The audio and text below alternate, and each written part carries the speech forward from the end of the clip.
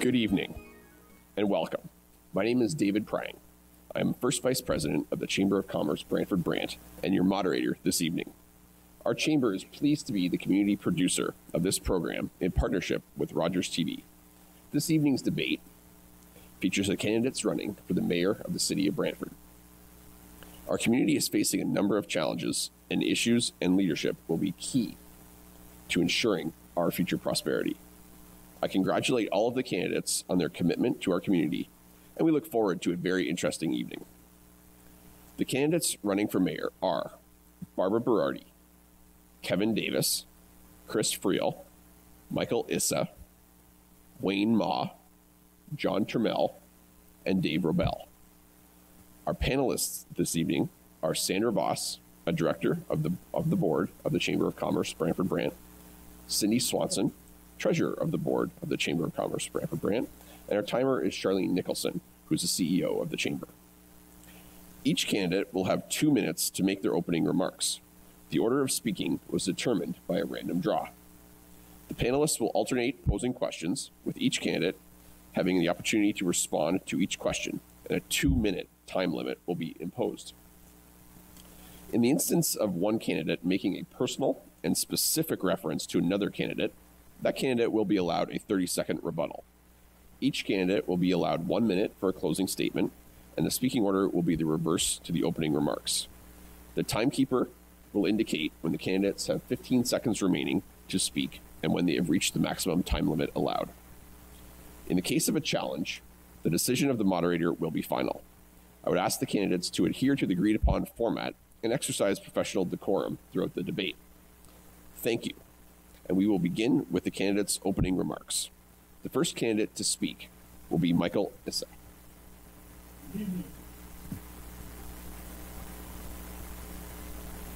Good evening. Number one again, it's a good omen. Thank you first for giving me a tour of the city here. My name is Michael Issa, and I want to be your next mayor. I am the unpolitician and the only one with a business plan that brings prosperity and tax relief to you. While the other candidates were complaining about the infrastructure, traffic congestion, sewage system, and pumping capacities, I, with my advisors, were putting plans together on how to fund these projects. Because of my belief that reform starts from the top, I announce to the people of Brantford that I shall roll back my yearly salary as a mayor by 30%, and the savings will be donated monthly to building a new hospital for as long as I am the mayor.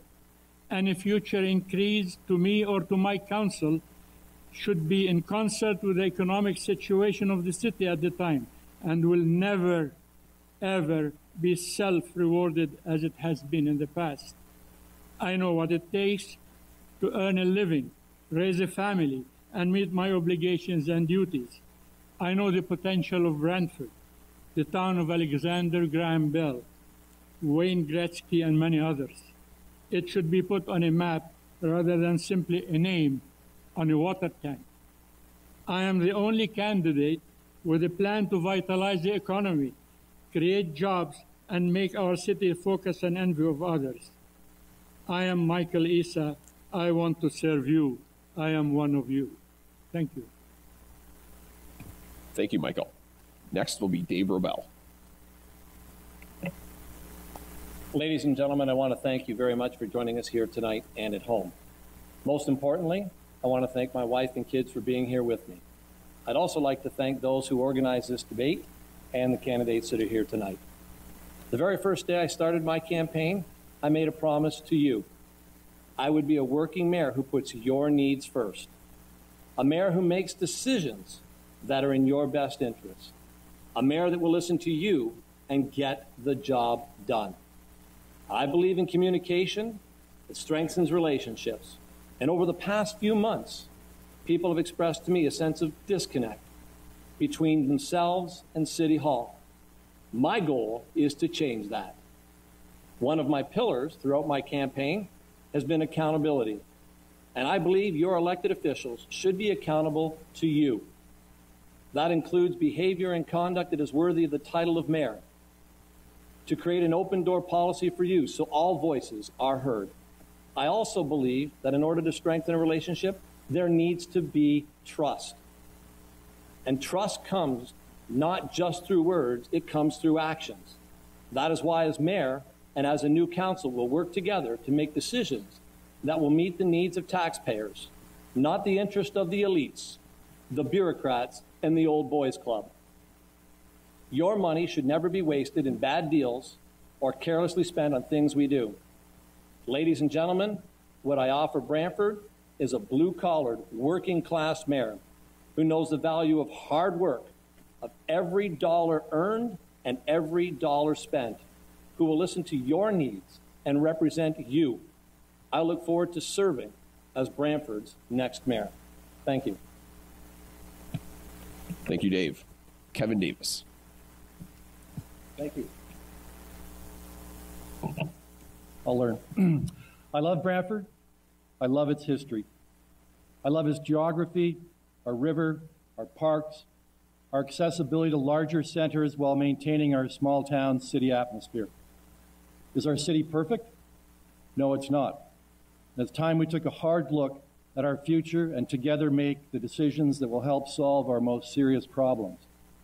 We've had tax increases during the last council, twice the rate of inflation. I want to use your tax dollars wisely, budgeting for today, tomorrow's needs, and getting the best possible value for every dollar spent. We need to support our roads, our sewers, our water systems, the foundation that allows us to prosper and live comfortably. This includes new roads that meets the needs of all areas of the city, and to make sure that our sewer and water systems are maintained for today and ready for tomorrow. We need to improve our relationship with the county, Six Nations, and New Credit, finding projects that bring us together rather than drive us apart. The downtown is becoming less safe due to drug use, crime, and antisocial behavior. We must get serious about dealing with crime, not only in the downtown, but throughout the city. We need to attack what is causing much of the crime, drug abuse. Many residents are suffering from addiction and mental health issues. They need solutions, not a goal statement. We were promised a residential rehab center, but we're still waiting. I will work hard to see that we have that center as soon as possible. We need to assist the hospital in expanding and modernizing the current building to meet today's requirements while we plan for a new hospital in the future. And we need to ensure that all our citizens have access to housing that fits their needs. I want to be part of that future. Thank you, Kevin. Chris Friel. I've been mayor for 17 of the last 24 years, and during that time, we have seen an incredible transformation within our community, one that has been very positive and very inclusive for the entire community. I could talk in my opening about Healthy Brantford, Safe Brantford, Graduate Brantford, all the work that we've done. I could talk about the fact that we've had one of the lowest unemployment rates in Southern Ontario over the last number of years.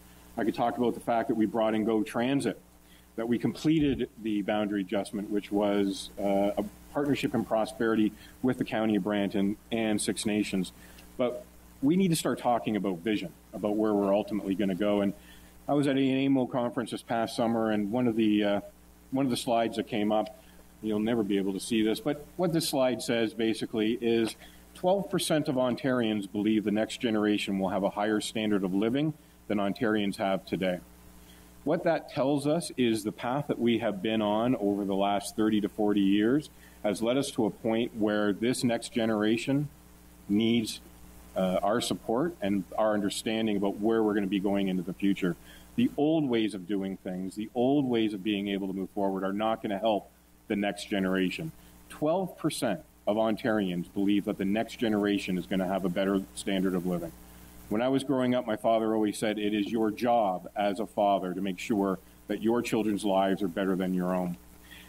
12% of Ontarians believe that we need to do more, that we need to get the proper vision, the proper focus on where we're going. not talking about things that have been going on for 50, 60 years, but talking about where we're going for the future. I guess the last slide I'm also going to say is this was between truth and symbolism. 17% of people believe the truth, 47% believe the lie. Believe the truth. We need to look to the vision for a few. Thank you, Chris. John Trammell. I'm known as John the Engineer Trammell. I've been wearing this hat for almost 40 years of politics because I have unusual ideas. I came up with the idea 2 years ago to pay kids with bus tickets to shovel the snow, clean the parks. I consider that the smartest idea in history. Think about it. It can be done in every city where they have a transit system. All the kids can have jobs and freeing up the adults to fill the potholes in the streets. So 2015, I started a new site, smartestmanonearth.ca, smartestman.ca for short, where you can read about how all this works. Now, there are those of you who don't know and didn't know about bus bucks to pay students to shovel your snow. But there are some of you who've heard it 3 times.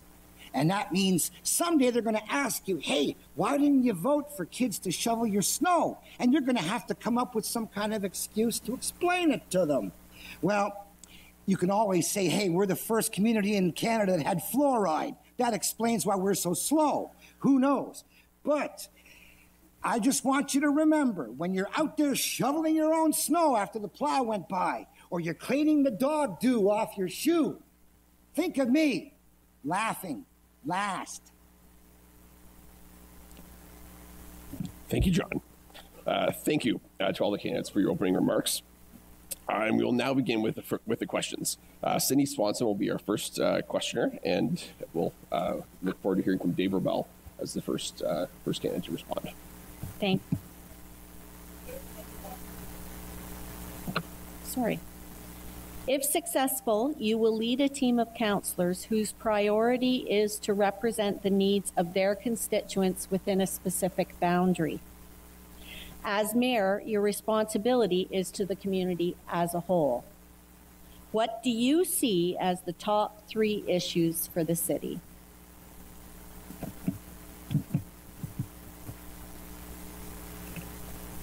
The top 3 issues for the city of Brantford. In order for all things to take place, regardless of whether it's homeless, hospitals, development, we're going to need our finances in order. Our debt is screaming through the roof. We have 7% left of our borrowing capacity before we have to physically go back and ask for a change and ability to borrow more. We have our taxes at an extremely high percentage. We're going to need to bring our budget under control and make those determinations. Without a solid budget and a 4-year plan, we're not able to put primary focus back on key areas like our infrastructure, like our housing developments, and that becomes a second area of concern. Let us start putting our focus in towards development for industrial development and commercial development to offset our heavy burden on residential tax base. And the third one is a social conscience issue that has to deal with the homelessness, the shelters for needed people, and the crime that goes in our community.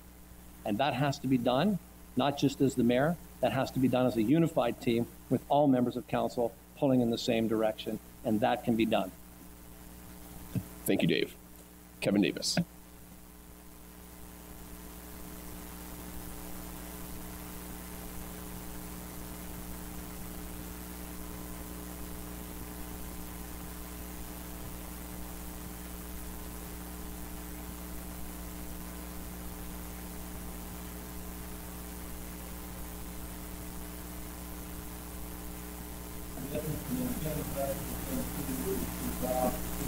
Can you turn your mic on? Sorry about that. So the top priorities for me are 1, taxes and spending. We have a situation at City Hall where for the last 4 years, taxes have increased at twice the rate of inflation. That's an extra $10 million in spending per year. There's a need to control that budget. I was here during all of the Finance Committee meetings in December. The budget was set, and the problem is during the year, decisions are made, one-off decisions that increase the budget. There's a need during the year to say no to decisions that take one off the budget. Another important issue for me is infrastructure, in particular our road and sewer system, to make sure that the road and sewer system meets the needs of all areas of the city. And part and parcel of that is the hospital as well, helping the hospital improve what it currently has and working towards a new hospital sometime in the future. The third issue, for me, priority, is probably one of the most important decisions the next council is going to be making. And that has to do with the development of the boundary lands. The boundary lands north of Power Line Road represent our future. It represents the new employment lands where the new residences will be relocated. And it's important that we develop that land wisely. The decisions that are made in respect to servicing and the official plan and zoning will set the template for the development of that area. We need to develop it wisely, environmentally responsibly, and providing a range of housing options that meet the needs of those entering the market for the first time and seniors downsizing. Thank you, Kevin. Chris Friel. I would say first that I think it's important to understand that we have councillors who deal with the immediate needs of their ward or their neighborhoods that are there, and that is a very important part of our democratic process. And it is important for the mayor to be part of that process and to understand how that ultimately operates. I would say the three most important issues are first, growth. We have grown 8,000 people in the last 12 years in this community, bringing us up to 98,000. That is a huge number of vehicles, huge number of people using our services. So traffic, pressure on our services. And then we can also start to see with growth, new development. We're going to see density, intensification. We're going to see apartment buildings going up where people never thought apartment buildings were going to go. This is what growth is going to do, and we have to do that. We're on our way with studies now, but we have to get to that point. Second point is a housing continuum, not talking about homelessness, not talking about seniors housing, but a housing continuum.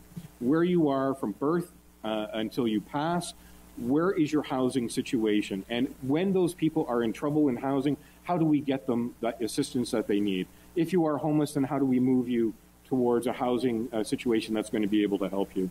And the third point is how we pay for services. We can talk about taxes. Taxes are a tool.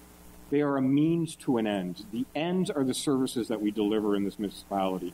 The ends are the services that we have with infrastructure, what we do with providing recreational services, the trails. All of those things come from either tax dollars or through fees. But when we start talking or focusing alone on taxes and we separate it from what the actual function of what the municipality is, then all we're doing is a paper exercise. We're talking about taxes as a paper exercise. It's not about taxes. It's about the services we deliver and the best way that we can possibly deliver them. Thank you, Chris. John Trammell. I have one priority only: come up with sufficient funding to solve all the problems caused by not enough funding.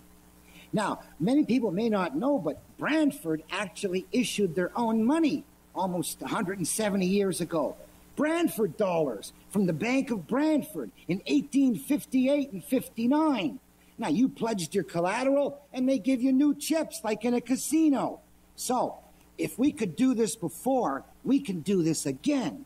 Now, of course, the bus tickets to enable youth to do all the jobs that adults shouldn't have to be doing, like cleaning parks. Free them up to fix the roads and the sewers. So if you're missing money for roads and sewers, well then free it up from the park budget and pay them with it, because the kids can be paid with bus tickets. Now, if you go to YouTube and you YouTube for bus bucks, you'll find videos from 2010 where I interviewed 100 kids in town and said, would you work for 6 bus tickets an hour? 12 bus bucks in your transit credit account. Everybody but one kid said yes. He must have been rich or stupid. But anyway, all the others said sure. And one lady said, my husband will work for 12 bus bucks an hour. So that, yes, bus tickets are an alternate currency. Just, well, I'm not going to say as good as this, but more understandable than this used to be. So if we could do it before, we can do it again. And as for whether we need to be expanding traffic and roads and stuff, my pet peeve is the fact there are so many unmatched, advanced, and extended lights in Brantford, sitting at Brant to waiting to turn right on St. Paul while they're going, they got the way, we can't go our way. So I want to match up all of the unmatched lights in Brantford, and maybe we won't need to expand the roads. Thank you, John. Michael Issa.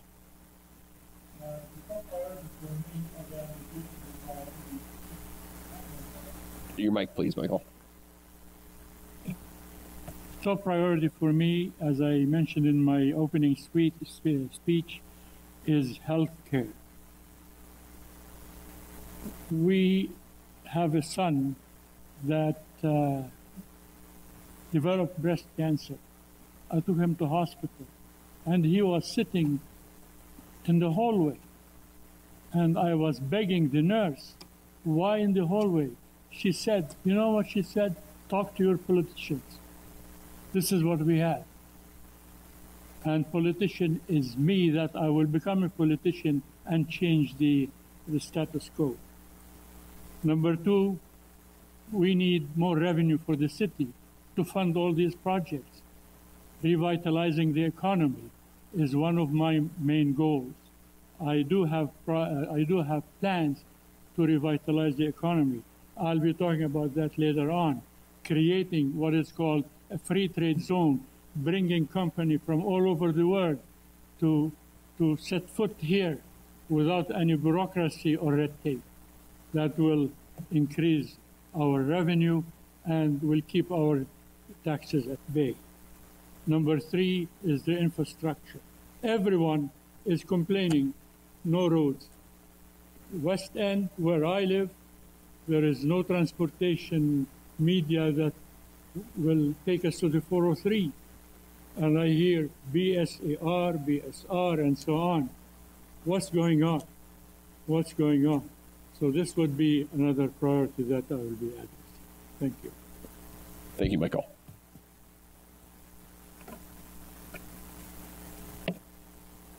Okay, and our next question will be asked by Sandra Voss. The city's economic development portfolio is diverse, and it includes more than the traditional commercial and industrial sectors. How do you see the agriculture, arts and culture, heritage, and tourism sectors as economic drivers, and how would you work with our neighbors on Six Nations and in the county to capitalize on the economic opportunities of these sectors? And Kevin Davis will be the first to kick it off. Your mic, please, Kevin. I'll get the hang of it. So it's become, I think, we now understand just how important the arts and cultural sector is to the economic well-being of our community. It's become an important part of how we promote the community.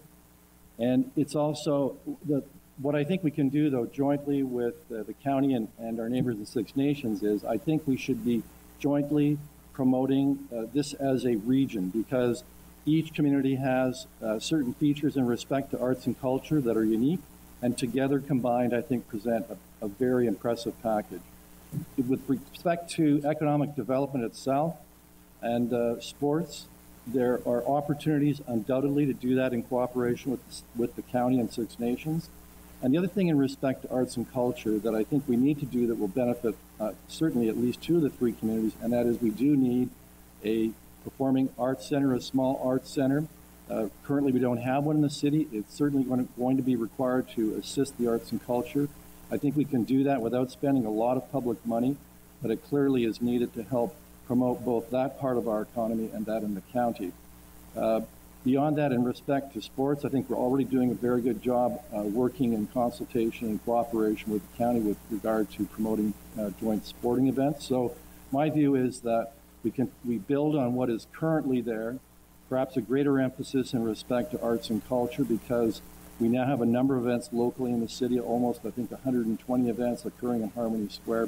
So let's build on the success. I think we can do it better together and cooperatively with our neighbors.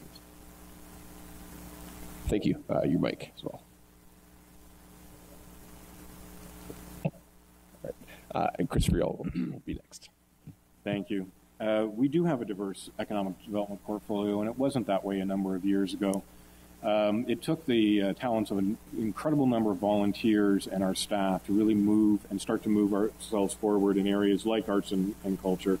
And we've seen our Arts and Culture Master Plan work with the county and go through development, but there's a lot of opportunities. And I think we should be focusing more of our attention on youth in arts and culture to get that next generation coming up so that there isn't an exclusion. There isn't, it doesn't become something that is really only for those who used to go to the symphony or used to there's so much more that's available, and we should be dealing with it from youth. Tourism, we've been very effectively working with the county and Six Nations for a number of years, even putting out the tourism guide. We all have different opportunities through our 3 communities, and only when we work together can we really make that the strength in that come forward. Agriculture is important for us because Brantford, as the center of a large agricultural area, which includes Brant and Six Nations, has given us the opportunity to look at something across the longer term. We don't have to think about agriculture as being just the vegetables that you buy in the grocery store that are being grown in California and shipped up here. We have the agricultural land here, and a proper working together with us, the county, Six Nations, Norfolk, and Halderman, to get ourselves in a position where we can really look at a sustainable, the 40-mile diet, I guess it's a 100-mile diet, 40-kilometer diet, to start to change how we look at agriculture and how agriculture is affected by the community. We can't just keep looking at agriculture as that thing out there or beyond our borders. We have to be able to recognize that farmers do feed cities and that we should be partners in bringing them into the process too. Thank you, Chris. John Trammell. Well, if we gave all the kids work and paid them with bus tickets, and we accepted the bus tickets at the arenas and at the arts and entertainment facilities, suddenly you have arts and entertainment facilities that are making money. Now, farmers might decide they will want to accept some bus tickets, bus bucks for their food, because then they can hire the kids at harvest time to come out and do work in their fields. Having more currency enables more trade for everybody. When I say bus tickets, I don't think only the kids are going to use them. Why wouldn't an adult want to have a $2 bill that's usable anywhere in Brantford, especially if the city accepts them for the payment of taxes? So, there is a way to give every kid a job, so suddenly every kid can afford to use the sports facilities and the entertainment facilities, and we stop screaming about how do we find a way to get them used. You can't make them used until you come up with money to pay for them. And the only way I can think of is to give the kids jobs with the bus tickets, which will filter through the community so everybody can use those facilities again. Thank you, John. Your mic, please. Michael. There are a lot of sites in Brantford that people could see. I wonder how many of you have visited Homestead, Bell Homestead. Up to today, I go there, there are no cars, no people coming to visit that place, although Alexander Graham Bell invented the most used appliance in the world, and that's the cell phone, the phone. I had the pleasure to call Mr. Tim Cook, the chairman of Apple, and I said, Mr. Cook, the origin of the phone is in my town, Brantford. I was wondering if Apple could set foot here. And the answer was, once you have an official vote, call me. Official voice, call me. Another thing, if I want to enjoy the Grand River, where do I go here in Brantford? I have to go to Paris. Why we don't have a park by the Grand River here to enjoy a beautiful river? The only thing I heard about is when we had that stupid flood a couple of months ago. And the only nice view about the Grand River is from the balcony of the casino. We should have parks that could be utilized and used. In my opinion, parks and more parks are needed here we are getting so many thousands of acres from Brant, and I hope we could put them to a good use. As far as the natives are concerned, I personally went and shook hands with Chief Ava Hill, and I said, Thank you, Michael Issa. Dave Rebell.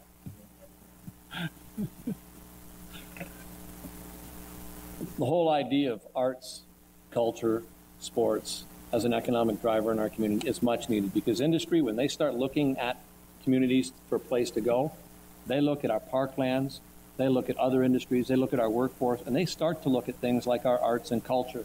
And it's not just the ones that we build in our own municipalities, it's the ones that we share as multiple communities from the County of Brant and Six Nations. And there are many programs and there are many organizations that bolster their own arts and culture within their own communities. But what do we have is an amazing opportunity. And this is just a wonderful vision. We have Mohawk Lake, which is on the future of being cleaned up, and the canals. We have the old Kanata Village, and we have this relationship with Six Nations. Why would we not take the arts and culture and the history of Six Nations and create an entire area that covers off the canals and Mohawk Park and Mohawk Lake, and tying back into Kanata Village and bolstering that type of venue for our community, because it's a draw then and it becomes a draw now. That's just one example of how we're using the arts and the culture. We have many artists in our community, and we already portray them out in, pardon the pun, portray them. We portray them out in the community in various events. Continue to do that. But we have a gem in this community that I think we can continue, and if we all get behind it, not only as politicians, but as community leaders and our members of our community, and that's the Sanderson Center, because they offer so much in our community and so much strength. We have an opportunity to draw on that. We use Harmony Square with the events that we have that bolster the arts and community as well. We have musicians and songwriters in this community, and I'm proud to be part of that group. We have so much to offer, and if we market it right and we expose it right, it becomes a gem for us to market as a community and draw on industry as a benefit as a long haul. It's also, by the way, it's also very, very strong in educating our kids along with the engagement in agriculture. Thank you, Dave. Our next question will be asked by Cindy Swanson. The City of Brantford's success is closely tied to the success of our neighbors in the County of Brant. We share a boundary, and we have had some success sharing resources, but there is much more that could be done. What are the two key and substantive areas or services that you believe could be improved upon by partnering with our neighbors in the county? And Christopher will be the first to answer. When we developed the boundary adjustment agreement, and the county was very active in signing this, we did this as a partnership in prosperity. And we also included Six Nations in two areas of economic development, one around the airport, the other in Canesville. The two areas that are most important to us, and just to give you an idea of what we've been doing the last little while, we've been merging up our transit and master transportation plans between the community. We have a joint emergency measures coordinator, which is a 50-50 split between the city and the county in that situation. Has been very successful for us already.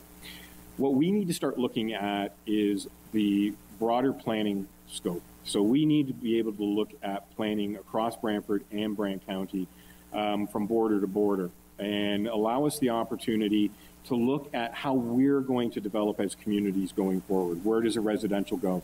Where does the industrial go? Where does the commercial go? How do we link these things up together? And then how do we bring those planning areas so that we're looking at this as two communities thinking as one on how best to be able to do that, which takes you to the next area, which is the servicing.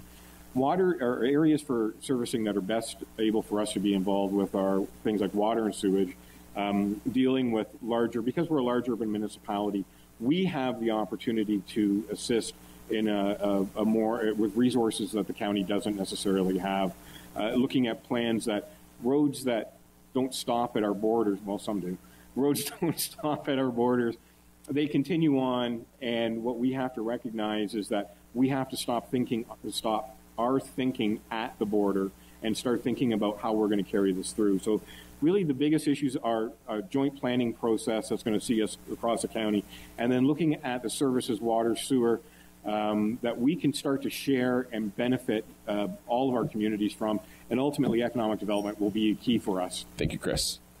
John Trammell. We'll let their kids use bus tickets too. Okay? We'll let their businesses use bus bucks too.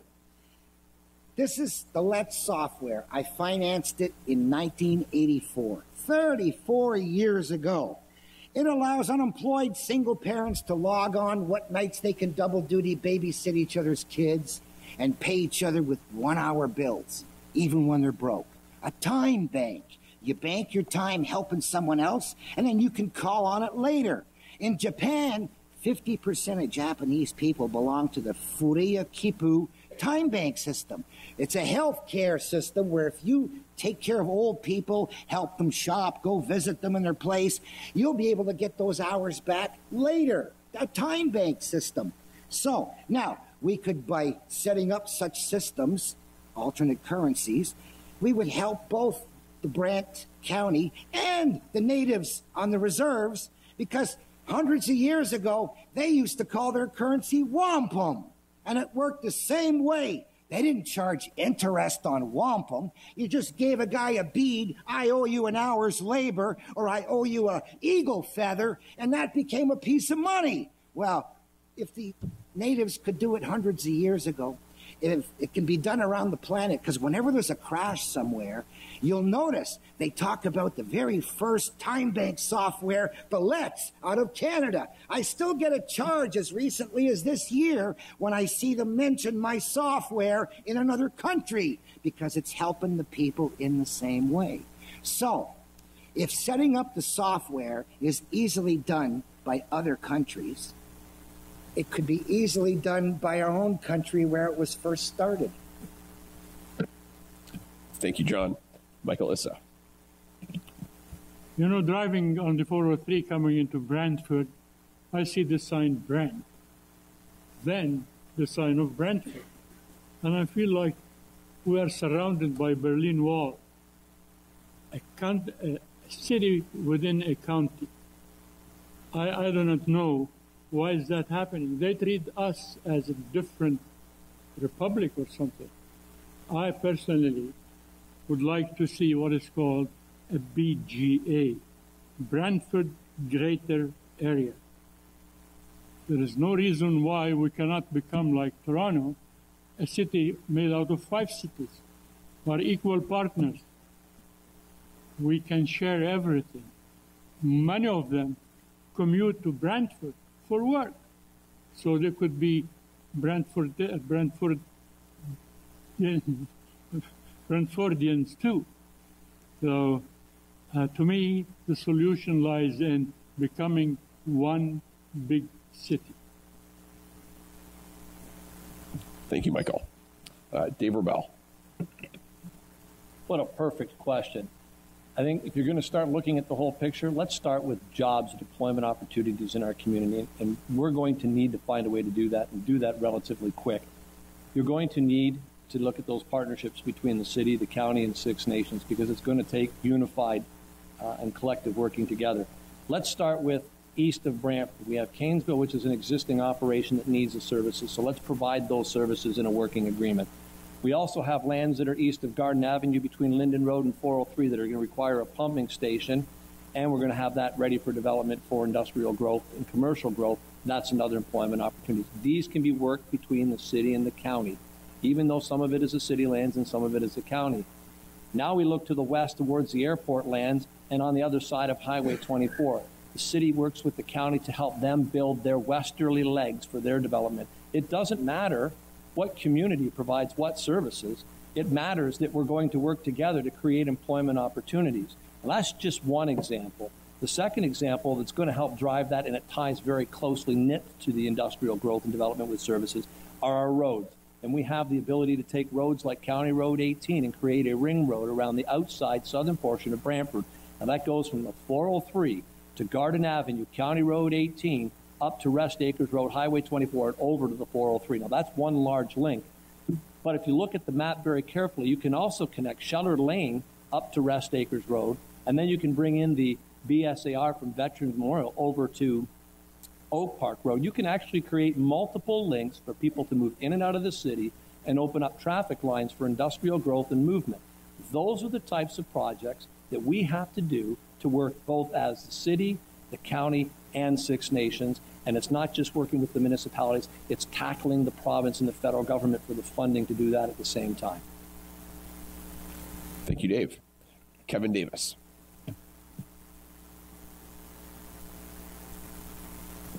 Logically, the two key areas that will be shared with the county would be in the area of police and fire.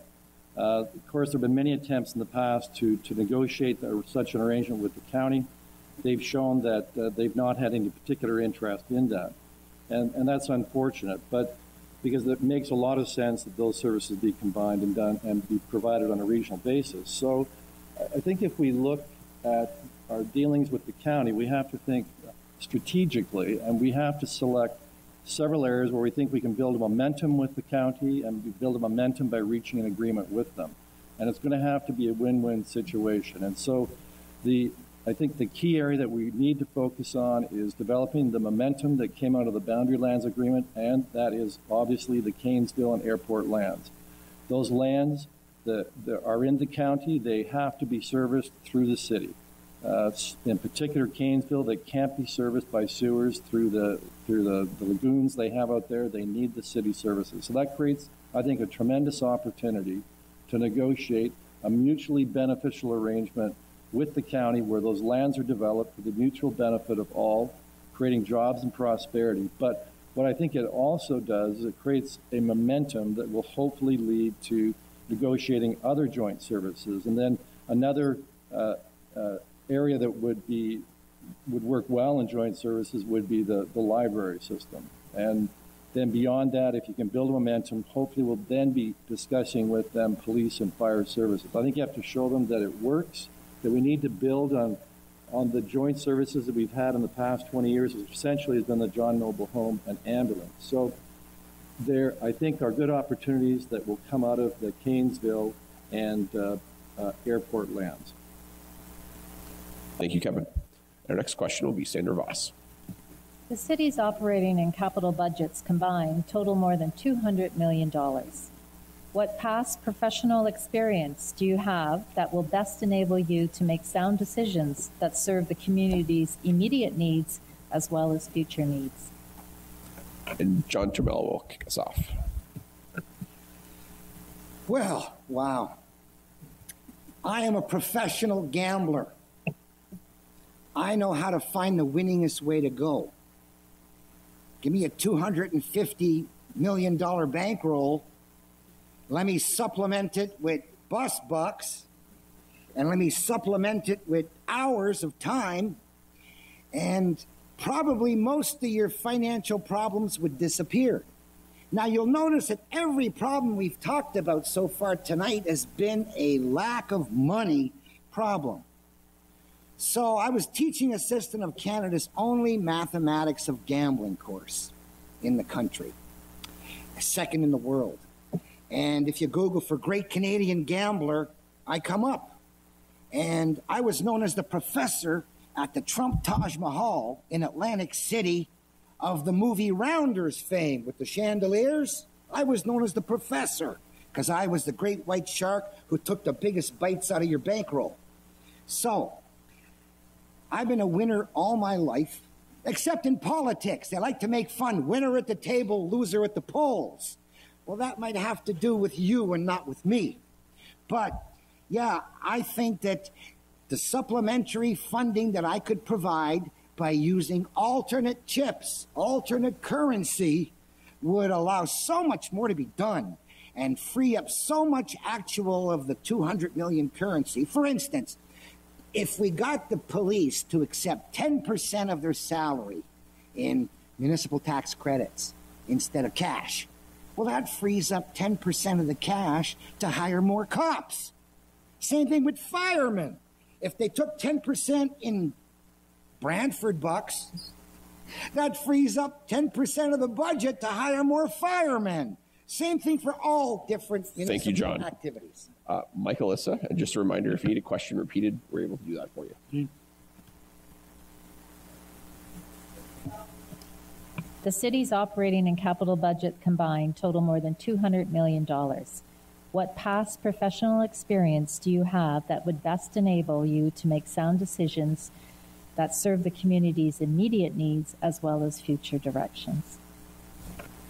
My profession is an IT guy dealing with multi-million-dollar projects. I always finish the project on budget and on time. I'm used to budgeting using millions of dollars and spend wisely. So the budget of the city is not a problem for me. I'm used to that. I worked for British Petroleum, and I handled a huge project with 100, 200 people working for me at one time, and team leaders, and each had his share of execution. And the money was right on time, right on budget, and nothing was wasted. So this is really my arena. And when I go into politics, I have that advantage over anybody else. Thank you. Thank you, Michael. Your microphone. Dave Rebell. For professional experience, as well as education, I have a diploma in business education, and I use that extensively still to this day. I also have business experience as a sole proprietor and an owner of an engineering firm where we dealt with shares and distribution in an organization. So you have to learn how to manage money from that particular point of view. I had the opportunity to work with various organizations and churches where we deal with the budgets in the books, dealing with not-for-profit and the regulations that are in place for that. I've also had the opportunity to work on multiple job sites where it's the responsibility of project managers to deal with budgets and material controls. So that all comes into play. But if you're looking for direct experience as it relates to council and its role, I guess as a three-time elected Ward 4 councilor, I've had 10 years of working with municipal budgets, both capital and operating, from the earlier years of going line by line and department to department with three other ward mates, if you will, Councillor McCurry, Councillor Martin, Councillor Carpenter, and I purposely took the digital formats and went to town and learned how to work through that process, and by departments. And we learned very well where that was working and where it was not working. And then, of course, the newer system that's in place where staff presents their information, and then we make the selections based on whether we need to have increases or decreases. So I'm well prepared and well versed in moving forward and dealing with our budgets and our finances for our community. Thank you, Dave. Kevin Davis. Yes, I have over 35 years experience in reviewing and preparing budgets. That began when I served with the Brantford United Way on the Budget Review Committee. That was followed by 6 years sitting on City Council. 2 of those 6 years I was chair and vice chair of the Finance Committee. I've reviewed hundreds of budgets with the community organizations I've worked with, the smallest one being the condo corporation that I'm the treasurer of, where I actually had to learn how to use QuickBooks to do the bookkeeping, right up to reviewing the budgets of Mohawk College, an institution that has a budget slightly larger than the city's. And in between all of that, I spent 6 years as the managing partner of Watrous Hogan Amy Hitchon, where I had to oversee the budget, preparing a budget, the implementation of a budget for a business of 55 support staff and 20 lawyers. And as a lawyer, I've spent days on end in court reviewing budgets, reviewing financial statements and family law disputes and commercial transactions. But you know what I found from all of that is it's not so much how much you've done, but what it is, how you do it. And what I found in the various organizations that I've sat on, there are people that I call them, they tend to what I call rubber stamp the budget. And so when you rubber stamp a budget, it doesn't matter if you've done 1 or 100. And I am not a rubber stamper, and the reason why is because I was fortunate enough when I joined our firm, the senior partner met with me the first week and said, you must learn, if nothing else, how to review budgets, prepare budgets, and financial statements. And I did that. And what I learned is that every budget or financial statement tells you a story if you know how to read it. And in order to read it, you have to ask lots of questions. You've got to drill down deep into the budget to understand what the themes and strategy is of the budget. And so from my court experience and also putting together financial statements for the Condominium Corporation, I've also learned how budgets can be manipulated and how important facts and stories can be hidden. So my professional and my community service has given me the budget review tool belt that I'll bring. Thank you, Kevin. Chris Friel.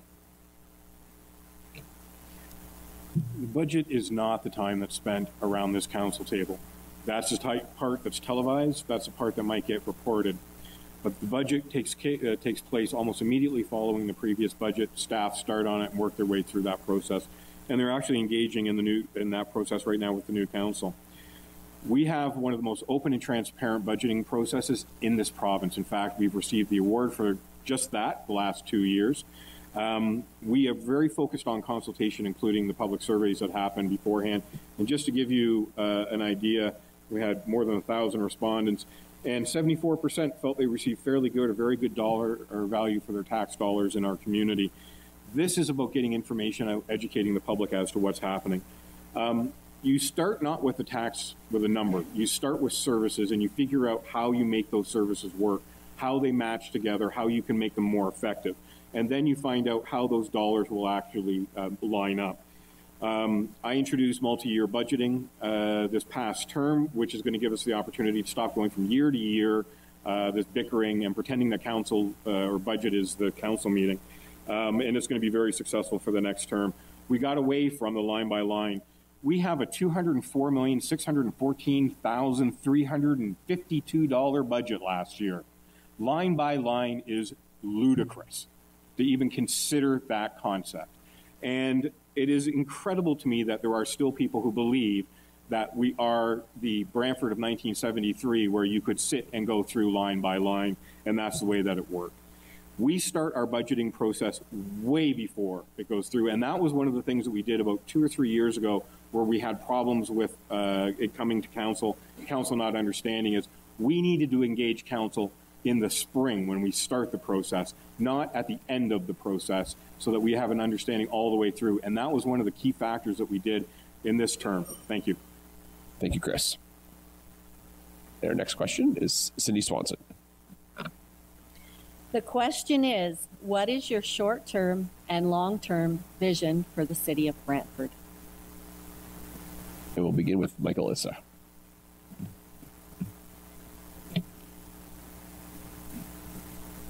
I have a plan for the city.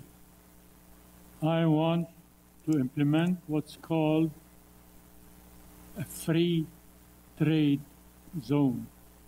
I want to invite industries from all over the world to come and set foot in Brantford. They will create jobs. There will be no bureaucracy, no red tape for them to operate. This will increase their competitiveness and will have greater market share worldwide. The only caveat is they will hire local, buy local, spend local, but export their product. This is going to create jobs, and many companies in this new protectionist movement that started in the south by our neighbor will give these companies an edge to sell their products without any red tape. The short term, I want to fix what's needs fixing. Sewers that they talk about all the time, BSAR, transportation. But before that, I need to have the funds for it. Once I secure the funds, I will tackle those problems. Thank you, Michael. Dave Rebell. Well, the first out of the gate, 4-year budgets for long-term planning for both families and the businesses in this community. Now, while it's short-term, because we start that in year 1, it does become fundamentally a long-term because we're doing audits on an ongoing basis for checks and balances and making sure that we are doing our job successfully and meeting the needs of our community. Also addressing our fiscal and financial responsibilities with your tax dollars, dealing with growing debt. Another short term that can be very beneficial that ties in with the next 4 years, and that's the BSAR section, because we've been promising the residents of West Brant, let's get this thing built. It needs to be built, and it's, of course, over and over and over. We just recently sold land to an out-of-town developer, an out-of-province developer for $33 million. Now, whether that money has been earmarked for anything specific, but that $33 million can be immediately attributed to starting the process for the BSAR from Veterans Memorial over to Oak Park Road and giving the people in Shellards Lane and over in West Brant an opportunity for immediate access. Now, this starts and it's 4 years, but short-term ties into long-term. If we're looking at long-term, we also need to start looking at investing in our infrastructure, because if we're not investing in our infrastructure, not just the existing infrastructure that we're going to need to sustain what we have, but new infrastructures to ensure that we have development capabilities for industry and residential development, we need to lay the groundwork. And that becomes a long-term process that we need to put hard effort into. As part of that long-term plan, it also has an impact on housing. And if we're looking at housing, we can start looking at small housing initiatives for first-time home buyers and seniors. We can start looking at projects in the long term in the next 4 years and making sure we make a quick, decisive decision on addressing homelessness in this community. There is so much we can do immediately, and there's so much that we can do over the long haul. And it takes a good team leader to work with 10 members of council to render a decision unified to get that job done successfully. Thank you, Dave. Kevin Davis. So mine is not a fancy or trendy vision. However, I can tell you that after visiting 12,000 doorsteps since early July, I think it's a vision that reflects most of what the residents want in this city, at least the ones that I've talked to. So my vision is for a prosperous and an affordable city to live in, to grow a business, and raise a family. A city with a thriving and culturally vital downtown that people feel safe to visit and live in. A city where there is a well-maintained infrastructure ready to support future growth and not constrict it. A city that has created unique and effective solutions for petty crime and disorder. A city that is developing the new boundary lands in an environmentally responsible manner and with the new styles of housing that make it easier for first-time buyers and retirees to find the accommodation they require. A city where those who want effective treatment for their mental health or drug issues, they can access easily. A city that has a positive and mutually beneficial relationship with its neighbors. A city where residents believe they're getting good value for their tax dollars because costs are controlled and critical needs are understood and met. A city with a road system that works for all parts of the city and is well maintained. A city that values and nurtures its priceless natural assets while at the same time providing good, reliable jobs. In short, a city that's realizing its great potential. Thank you, Kevin. Chris Friedel. I'm not sure if this is an advantage or a disadvantage, but a lot of the short-term vision that I have is what we're doing already in the city of Brantford, including Healthy Brantford, which is bringing together the healthcare professionals to start to give us their advice, to start to bring in that advice, not just council or an out-of-municipality group. The new hospital, we have to start that process now, even though it's a long-term vision that we have to come to. We have to have a vision and understanding of what's going to happen with cannabis in this community, because we have to opt in, opt out. That's going to be a short-term vision that's going to have long-term impacts as well. Safe Brantford drug issues are one of the things that I'd like to talk about. In the case of the short term, it's been suggested that Safe Brantford has not been effective, and I would beg to differ. And I will say specifically in the case of the fentanyl initiative that we undertook in the short term, in 1 year we were able to go from 25 deaths in our community to 1 this year. We went from 43 less EMS visits, 59 less visits to the emergency room.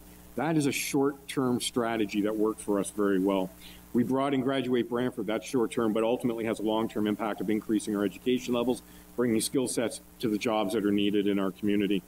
We're going to be doing studies on growth, which is a short-term program over the next 3 years for those boundary-adjusted lands, but that impact is going to have a long-term, see a long-term vision of what's going to happen within our community.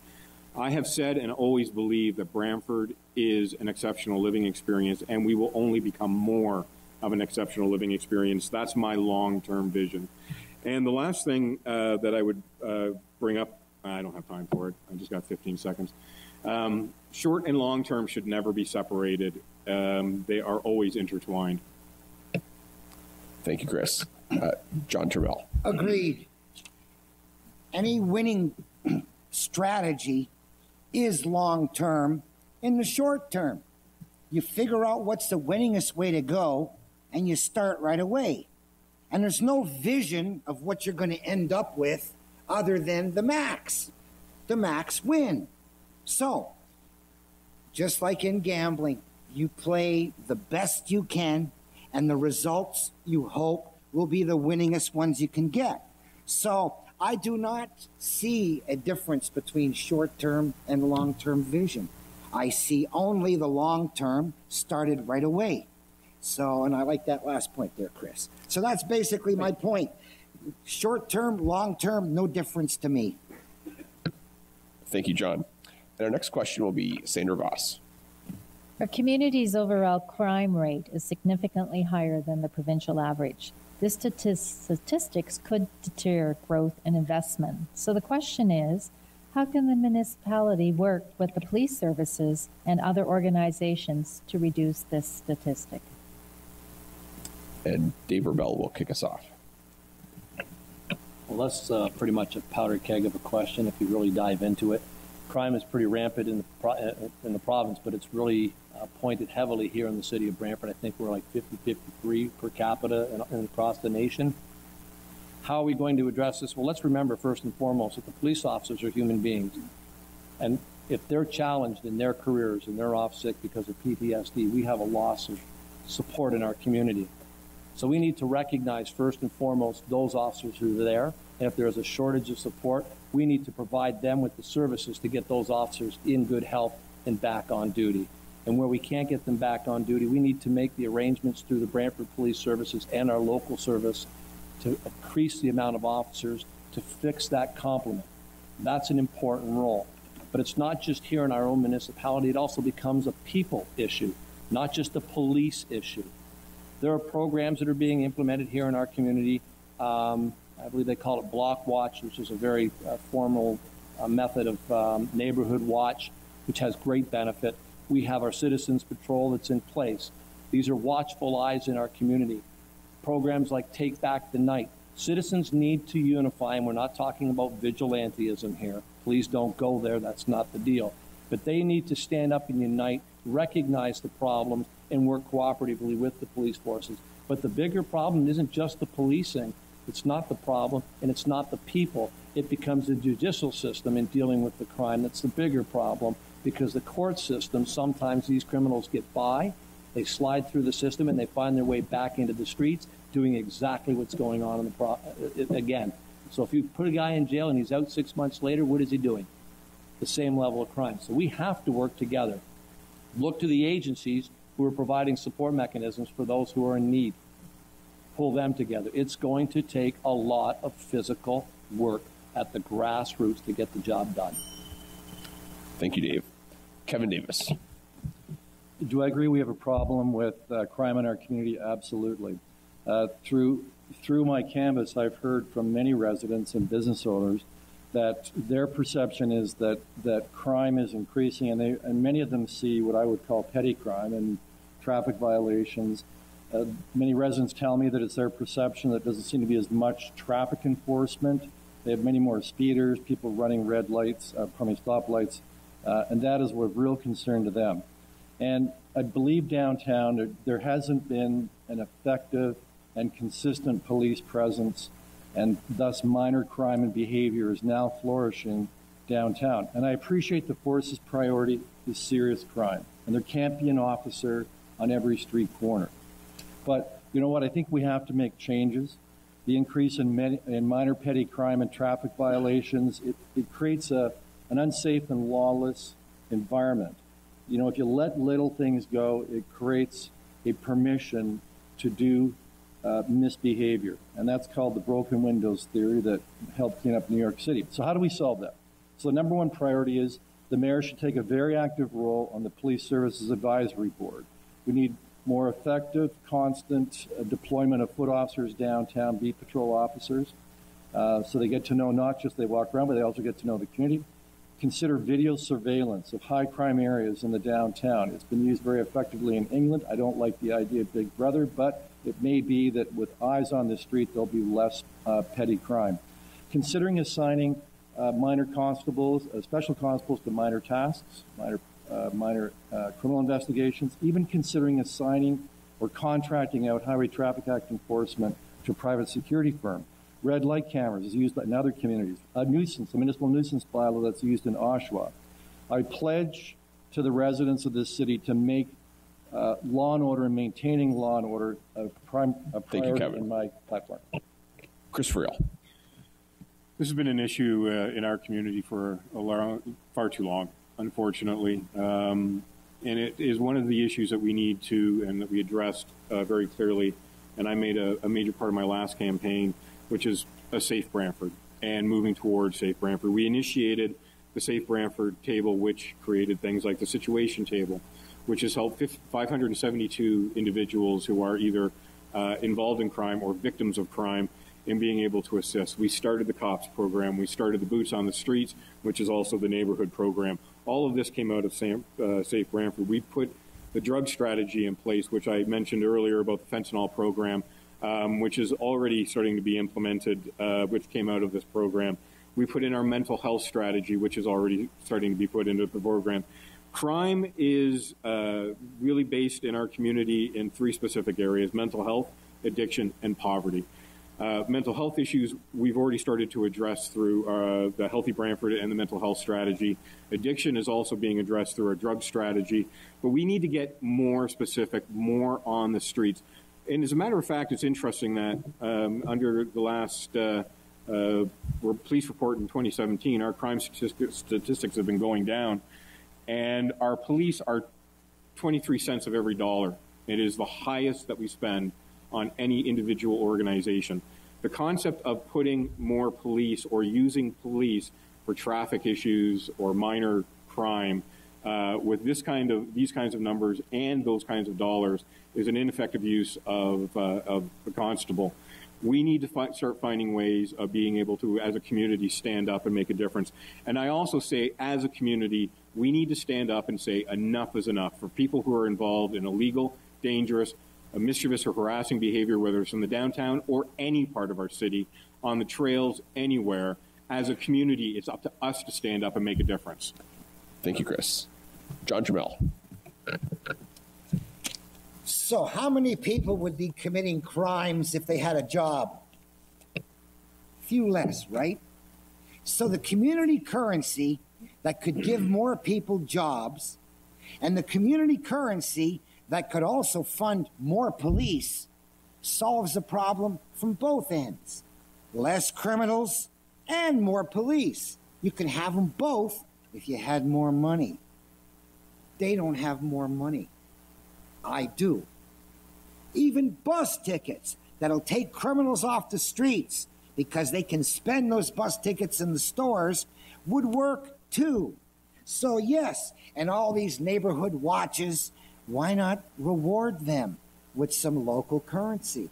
Then you'd have more people on the streets, as well as more police on the streets, and as well as less criminals. So all the problems with policing, lack of policing, and too much crime are because there's not enough money. Thank you, John. Michael Issa. Yeah, your mic. I'm a fan and a supporter of the police force. I have a daughter who is a police officer with Division 55 in Toronto. Her husband is a police officer with the Hamilton Police and a SWAT member. They tell me horror stories of what goes on. The judiciary system is lenient. Something should be done about it. And if we have a better judiciary system, probably we'll have less crime on the road. I pass on the Lucy Road, and in front of the new Tim Horton there, they exchange needles in front of everybody. And I did send an email to the committee that looks after improving downtown. I never got an answer. I said, this is what's going on. I believe either they don't know, they don't want to know, or they can't do anything. In my opinion, we should have more police officers policing the streets of Brantford. And leniency should be averted somehow so that we can clean the city. Yes, we can rehabilitate these people, educate them, give them jobs. That would be another way of doing it. Thank you, Michael. Our next question will go to Cindy Swanson. The lack of progress on the Brantford Southern Access Route has been raised as a priority in each of our ward debates. Other initiatives, such as the Mohawk Lake project, are being adversely affected by the delay, and there is an increasing demand to make a decision and move forward. Which of the routes currently being proposed do you support, and will you commit to voting for a specific route by December 2020, which would be the end of the second year of your term? Thank you, Cindy. First to answer will be Kevin Davis. Yes, the BSAR, there essentially are four options. There is the traditional BSAR, there is the Oak Park Road extension, and there is this County Road 18 Phelps Road that is considered the third option. There's also a fourth option called do nothing. I will not vote and never vote for do nothing. It's important that West Brant be connected to the rest of the city, and they have ready access to that and the 403. So the four options, asking me to select one now, I think is irresponsible because we don't have all the facts in order to make that decision. We have a lot of information regarding the BSAR and the particular challenges of that route. We know the Oak Park Road, there are several options for routing. We don't have any costing on that option. County Road number 18 is an interesting proposal, but a lot of issues with that, in particular the fact that most of it runs through the county. So all three of those options have pluses, minuses. We don't know enough at this time to be able to determine what is the most likely option. With the Oak Park Road extension, I like the fact that it's going to be a high-level bridge, a fourth bridge force. It's the shortest of all the routes. What I don't like about it is that it doesn't connect West Brant that well to the rest of the city. That's what I like about the BSAR option. But obviously there are real challenges with the BSAR option, dealing with the glebe lands, the impact it has on established neighborhoods. The County Road 18 option is very interesting. I think it creates a dynamic in the sense that it would have to take cooperation with Six Nations and the county to make it work. That creates certain interesting funding opportunities with the higher level of government. But the problem is that it means negotiating with the county. And it took us how many years to negotiate the boundary agreement? Therefore, I suspect it's going to be Oak Park Road, assuming it can be done for a reasonable cost and less than any of the other options. Thank you, Kevin. Chris Friel. From July 10th, 2018, we actually outlined 3 BSAR routes. So those aren't the routes that you're talking about. You're talking about the other major routes, correct? All right. I just want to point out that alternative number 1 has been estimated, and this does not include property acquisition, at $93.6 million to complete that leg of the BSAR. That's going through that area. It is a plan that started in the 1950s, was updated in the 1970s, worst agreement ever in the late 1980s that got us in the situation that we're in right now. And we should be looking at a different route that is not, in this case, completely dividing the neighborhood or destroying the neighborhood, or in the case of Oak Park Road, which actually would wipe out most of Oak Park neighborhood because of the bridge route has to go to the top of the hill to be able to manage it. So that neighborhood actually is eliminated through the building of that bridge. The best option available to us to take a look at is partnering with the county for Rest Acres Road. We already have an agreement with them for the airport lands that would take for economic development. There's a good reason to be able to tie that road to our economic development potential with the county. And then ultimately we can look at, and it's been estimated from the county, has already looked at it because they had to deal with work with Bishopsgate trying to get a new interchange. That Rest Acres Road would cost about $25 million. It'll end up being more than that at the end with the province, guaranteed. But then why wouldn't we partner with the municipality, with the county in that scenario? And with how well we've been working with the county since the boundary adjustment, I think that there's a real opportunity to do that. So let's get away from a 50-year-old plan and start looking at what the city is today and where we ultimately need to go. Thank you, Chris. John Trammell. And everything changes when you've got more money. If we could save off the fireman budget, the policeman budget, the transit workers budget, the repair people's budget, and make more Canadian funds available, then all sorts of different opportunities are now more feasible. So I have no idea what would be the best possible route once there's more money and we've maximized our savings elsewhere. I just know that it would be the winningest way to go. Thank you, John. Michael Issa. I'm not an engineer to pick and decide what's the best route to connect West Brant with the 403.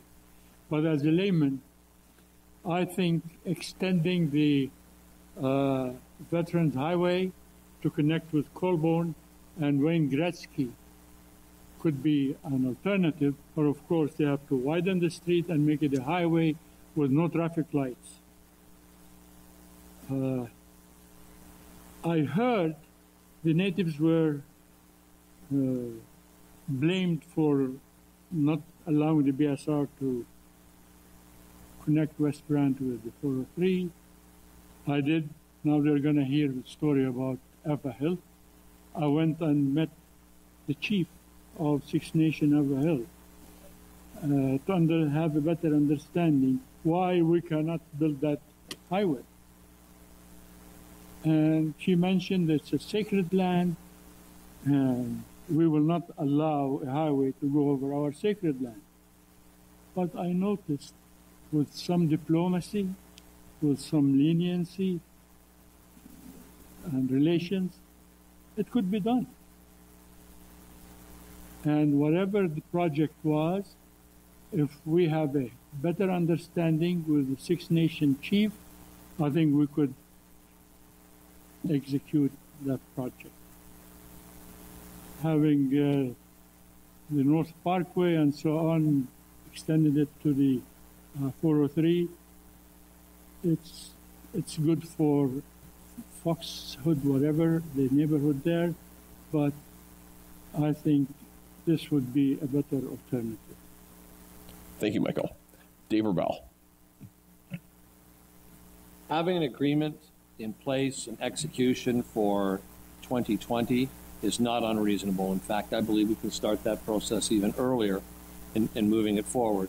Now, there are different options and there are different opinions, but after 2 ward meetings with Ward 1 and Ward 5, and after 30,874 door stops, and you spend most of that time in Ward 1 asking the same question to those residents door to door, the ones that you walk and see in the dog park, and you ask them, which one do you want? Do you want to go from the BSAR across through the Glebe-lands and make the connection from Wayne Gretzky to Veterans Memorial? Or do you want to see a connection from Veterans Memorial over to Oak Park and maybe possibly Shellard's Lane and up and around to Rest Acres because it gives you access to the 403? I haven't met one person in my conversation that said, get the one between Gretzky and the BSAR, the Gretzky and Veterans Memorial to deal with the congestion in downtown. We're in West Brant. We were promised by developers, we were promised by realtors that 403 connection was going to be in place. We bought on that premise. They're not about to wait another lifetime, ladies and gentlemen, to have some kind of a decision made. We have the money of $33 million already set aside from a land sale.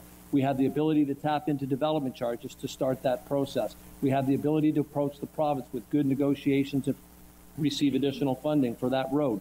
We have an ability to take that, make that connection to Oak Park 403. We have the ability to make a secondary connection into Colburn Street West. We have an ability to tie that into Shellard Lane and up and over to Rest Acres Road, the 403. You heard me talk about it earlier. This gives 2 new means of access in and out of this community at the west end of Brantford to service 1/5 of our community who travel back and forth out of town to work. We should be doing this, and under my leadership as mayor, members of council work together with those residents to meet a demand that has been waiting for generations. Thank you, David Verbel. Our next question will be Sandra Voss.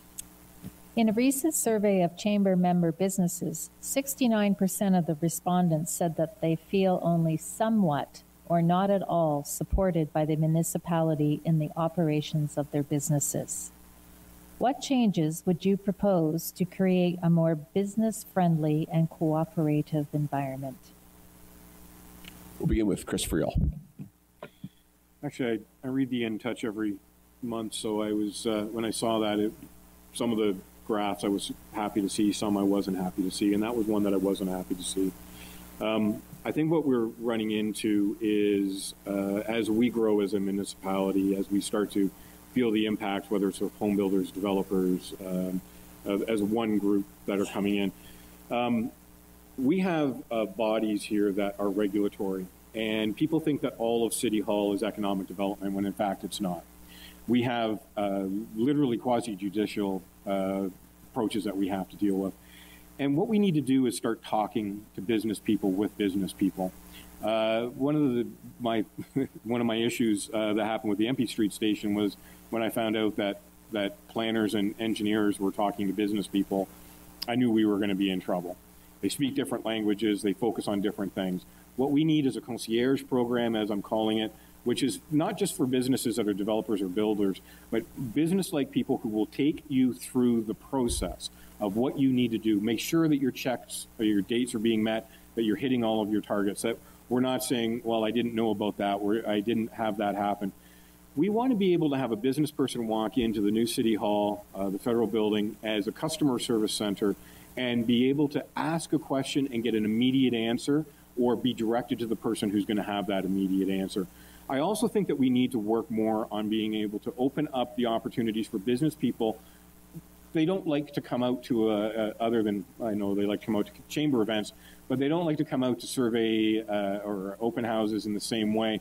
But we can create specific surveys to start to address, where are your issues? Where are we having problems meeting what your needs are? Parking, traffic, lights, whatever it happens to be. But we need a program of business-minded people who are going to be able to speak to business, not politicians without business, and not engineers or planners. John Trammell. Yes.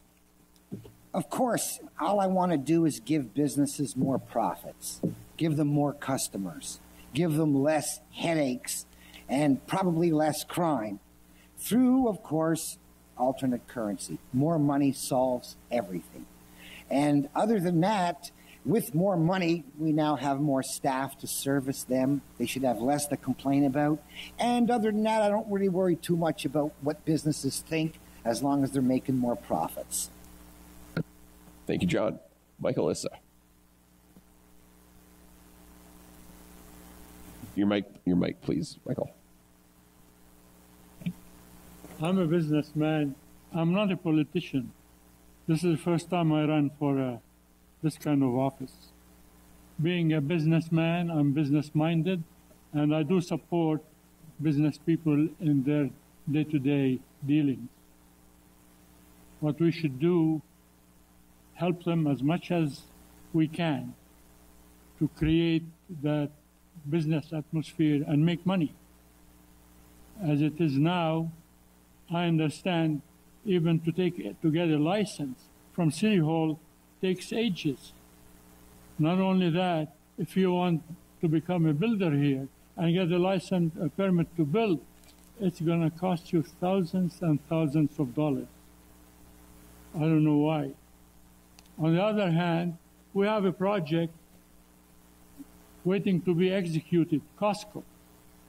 I hear about it and have been hearing about it for months. What's the problem? People are asking why Costco is still in the works. They claim it is transportation from Wayne Gretzky going into the store, and they want to force Costco to move to another place. That's not a friendly way of doing business with a company that's going to hire at least 400 people and revitalize the business environment here. We should be more friendly and give the businesses what they need. Thank you. Thank you, Michael. Please check your mic. And Dave Rebell. Perfect.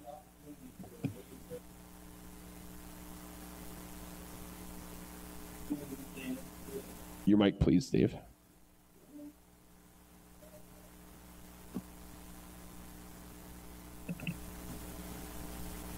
All right, there we go. Let me try this one more time. This is a perfect opportunity for a made in Brantford solution. There's an old cliche that government should never be in the business of being in business. Now, starting in January of 2019, should I be elected mayor, one of the first things I want to target out is getting together on a monthly basis with the Chamber of Commerce, meet them on their turf and on their terms, not here in this political arena. Find out what their needs are. And if it means breaking down their business organizations and meeting with specific business organizations each month, so it could be industrial production, it could be industrial sales and wholesaling, but meet with them and understand their needs and their drives, ladies and gentlemen, it's going to be very important. They're the ones that have the ideas. They're the ones that create the business to make the millions of dollars that pay the taxes for their industries. They have the expertise. We don't. When we find out what they have and what they need and where they need to go, let's start building the bridges between businesses, council, and staff and put them in touch with the right people to have the solutions. And when they have great ideas, I don't want them set off on the side. I want them to come right here and sit where these two ladies are asking questions this evening and make their presentation to council. Give us, as a unified body, an understanding of what you want and what you need. And then let's go build the solutions to make a difference in our business community. That's the approach. That's when we can start. There's no time for that delay. Thank you, Dave. Kevin. Yeah, as I've gone through this city, I've heard, I've spoken to the small downtown convenience owner. I've talked to builders that are waiting for the boundary lands to be brought on stream so they can build. I've even visited Patriot Forge, the city's largest manufacturer. And what I hear from them are three things: crime, red tape, and taxes. We've already talked about crime. Red tape, the concern of the part of the business community is the expense and time that it takes to obtain permits and approvals. There is a red tape committee that is addressing this. It can't be addressing it very effectively, otherwise I wouldn't have heard the complaints. I think what we need to do is to streamline the approval process, bring the business community, including the chamber, into that committee, and I promise as mayor to serve on that committee, streamline the process, because to simply add more staff, concierge service, that impacts on the third issue they had, which is taxes. Taxes are too high in this community. It's driving business out of this community, and it's making our community less attractive to businesses that might locate here. And it's one of the most frequent complaints I've heard from business people, including homeowners. So I have a program I call Smart Spending to address that issue. Set priorities and stick to them. Once you have a budget, set in December, through the year, don't increase the budget. Sometimes you have to say no. Consider all future needs so there are no surprises. For example, we had the renovation of City Hall originally was costed at $9 million. Now it's another $4 million on top, and having to adjust that in the budget would not have had to have been done had it been properly assessed and addressed to begin with. We need to challenge and inspire staff to find efficiencies. They're the professionals. I believe they're up to it. If they can't, we should obtain professional accounting advice to assist in that process. And lastly, on taxes, show leadership. The mayor's budget over the last 4 years increased 65%. Thank you, Kevin. Our next question will be Cindy Swanson. Our community has experienced a number of incidents in the last 12 months that have strained and outright compromised our key infrastructure. Water and weather have not been kind to our city. We are also struggling with a lack of capacity to service growth, both new and infill. This is a two-part question. How will you ensure that infrastructure is a priority for the next term of council?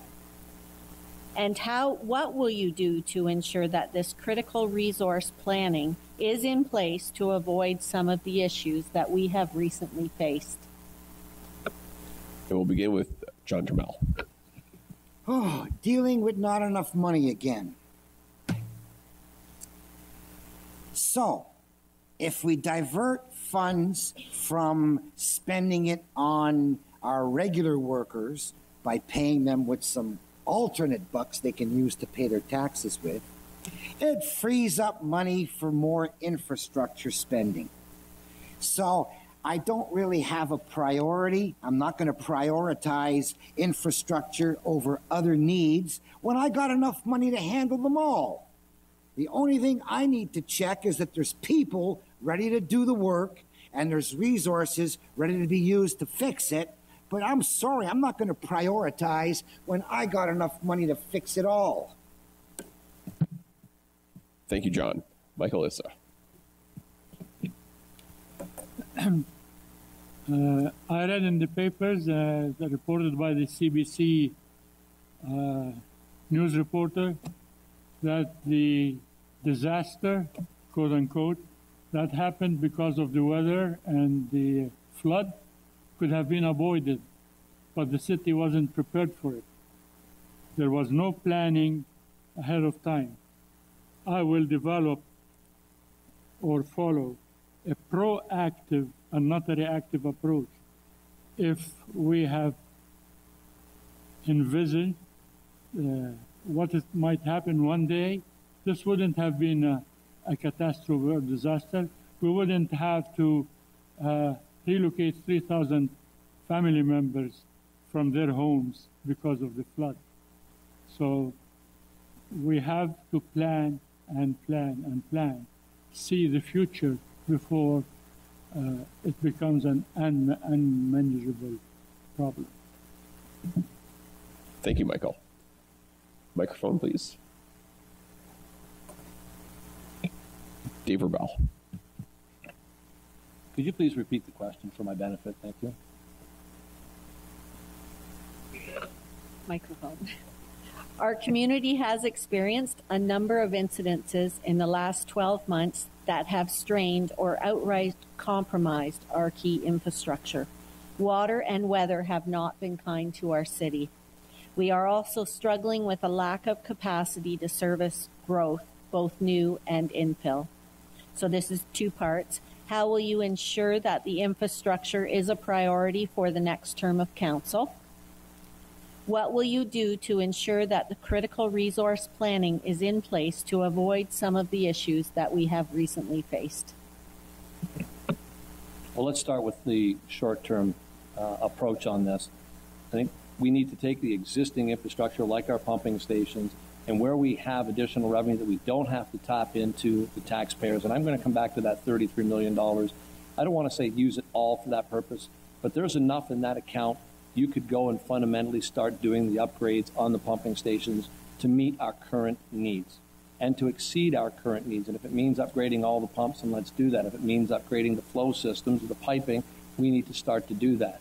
When we look at new development, there's two options. There's a cost share option that the municipality can have with the developer, or they can have the developer pay the cost in full and make sure that the service and the connections find a way of meeting the needs and going beyond. We had old engineers that were here that built our pumping stations with 50, 60, 70, 80 years ahead of time. And why aren't we doing that now? Now, there's a second problem that comes out of this, and that's succession planning. We have great staff, but we want to make sure that our current staff is trained and gets the expertise and gets that information passed on from generation to generation. When we go and we sub out or we source out our engineers from our municipal staff from other communities, they're not aware of all of the ins and outs in the infrastructure problems. So let's start with succession planning, because that becomes part of the long-term planning and dealing with our maintenance of our equipment, maintenance of our infrastructure. And that's just dealing with the wastewater management.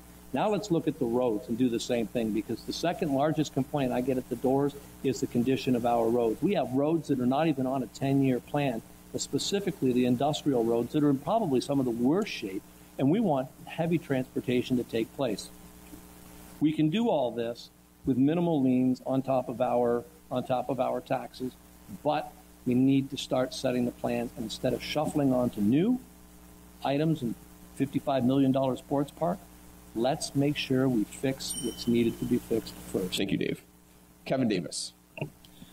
Yes, it is going to be a challenge to fund and finance the infrastructure that's required. We know there's a serious infrastructure deficit in this city, and we know that the tax revenues are going to be limited to some degree by the boundary adjustment agreement. We are maintaining lands that we're not receiving taxes from and won't for several years. So I think the issue is how in the short term we deal with the fact that essentially our spending tax revenue is about $200 million. I think the first thing you do is you look at the capital plan, which the city already has in place for 10 years. I've seen it. I reviewed it during the City Finance Committee review in December. There's 600 items on that capital plan. And so if you're going to be properly planning and prioritizing infrastructure, you have to look at it and determine what is most important. So, for example, we know the MP3 pumping station, important. It's actually in there next year, $8 million. Pumping stations don't come cheap. Fifth Ave pumping station is not even in the capital plan. So we're going to have to accommodate it. So how do you accommodate it? Well, you look at the capital plan, $2 million looked for washroom, restroom renovations at the Civic Center in 2 years. You have to move things around. Perhaps you'll delay that. The other issue is you bring a business sense to this, and you look at what other assets you have as a city. We have land north of Powerline Road, approximately 100 acres. We may want to consider looking at that and utilizing and converting or selling some of that to generate, and I'm told it could be tens of millions of dollars that would be available to do needed infrastructure, the BSR, the pumping stations, fixing the dike. We don't like to sell assets, but sometimes when you bring a business approach, you have to do that. You have to make best use of the assets you have and deploy them most effectively. The other issue is obviously being very aggressive at accessing federal and provincial infrastructure programs. Lastly, we've got some really talented city staff in the Treasury Department. I think we should motivate and inspire them to give us some creative solutions. Thank you, Kevin. Chris Friel. I do have to say first, the city, nobody was prepared for the flood that happened, and there was no way we were going to be prepared for that weather event. This is part of the climate change and adaptation that municipalities have to go through now, and it is costing us money. We saw in Ash Grove flooding of basements. We saw just from one storm area. Speaking with other communities, sitting on AMO as the chair of the Large Urban Caucus, this is happening in every single community in this province, if not country, right now. We have more than enough capacity on the west side of the city, which is why we can build the southwest and the northwest. Not a problem. The Eastern Circumferential, as it's called, has always been weak and has been weak since 1980 when we started focusing all of our attention on the west. There were no delays in the process that was happening. What we needed to do with business people was to get their numbers related to what they were going to be producing by way of sewage that would go into the pumping station as a whole. We took over that program 3 years ago and started the process of reviewing the study. So when this happened, when it started in April, we first started talking about it before even the businesses were. When we first started talking about it, we identified what those problems were. We've been running these studies. We've been running them over that period of time in relationship to the adaptation of climate change as well, so that we have a much better idea of what's going to, where we ultimately need to go. So we can put the dollars in infrastructure. And I just want to point out, everybody's talking about how this is the report that came out in September from, it highlights the fact that our excellent to good roads are 47.3%, fair roads are 43.3%, poor are 9.5%. I'm sure everybody's expectation of what good, fair, and poor is different. Poor is poor. But for the most part, we've actually been recognized or identified as a community that has a very strong road service, and we do this with science. Thank you, Chris. Our next question will be asked by Sandra Voss. Workforce is a critical issue for the business community, nationally, provincially, and here at home. Our chamber members in the manufacturing and skilled trade sector place access to a skilled workforce second on their list of concerns, with business taxes being the first. The question is, what is the role of the municipality in the development of training and post-secondary opportunities? And do you support the municipality contributing financially to further these opportunities? Michael Issa will start us off. I do support having training centers to train the workforce for the much needed skills. Specifically, if the workforce is local from Brantford, I, as mayor, would like to help the community as much as possible. And opening training centers would be one way of helping the community and make sure that we have a workforce that can satisfy the demand. Thank you, Michael. Dave Rebell. Brings up an interesting question. I guess if you have to look at some of the history that's gone on, and we have organizations and community colleges like Mohawk College who had training facilities right here at the Elgin Street who drew back on their programs.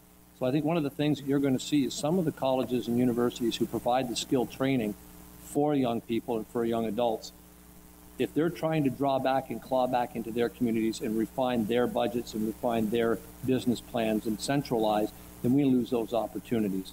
So we have to recognize that there's a unique relationship between the provincial government, the colleges and universities, and local government. And if you're going to broker them and bring them into this community, you make sure you don't repeat what was already done. Bring them in, don't lose them. Do I support having training centers here? Absolutely. In fact, I think every community should have localized training centers to help bolster their employment workforce. I come from the skilled trades. I spent 16 years of my life teaching at a community college, elevating students and mentoring students to get involved in skilled trades and engineering technologies. Is it ability to happen? Yes. Can we do it with some of your tax dollars? I think we need to be very smart about that.